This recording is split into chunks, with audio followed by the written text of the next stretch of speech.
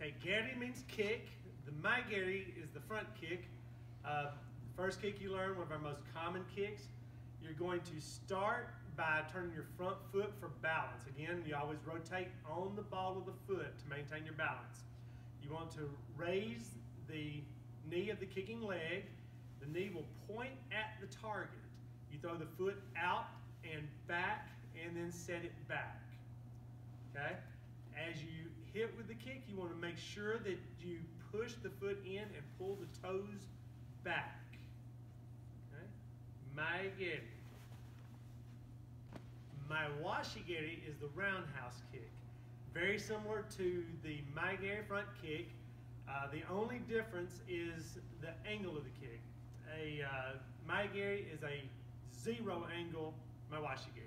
So it can vary from 45 degrees or even less up to 90 degrees or more. But the knee will still point at the target. Everything will be exactly the same with the exception of the foot. Most often we throw this with the top of the foot. It's good for the side of the body targets, head, but it's done exactly the same way. Go ahead again. Mai washi geri. Okay, the side kick, also called sokuto for the striking edge of the foot that we use for the kick, which is the outside edge, back half of the foot. Sokuto or even yoko geri, side kick.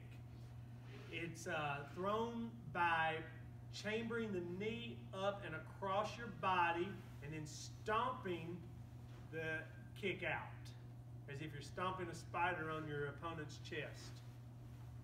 You pull it back the same way with the knee drawing the whole lower leg back and then setting the foot back whichever place you need to set it. Yoko geri, sokuto, side kick.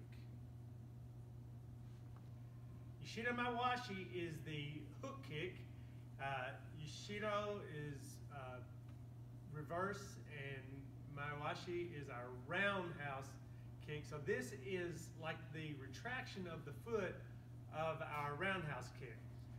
So you reach up with the leg, the kicking leg, very relaxed, and then the kick happens from this point on as you draw the leg back using the glutes and the lower back.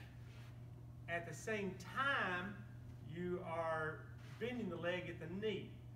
So it all works together for an extremely powerful kick. Yashiro Mawashi geri.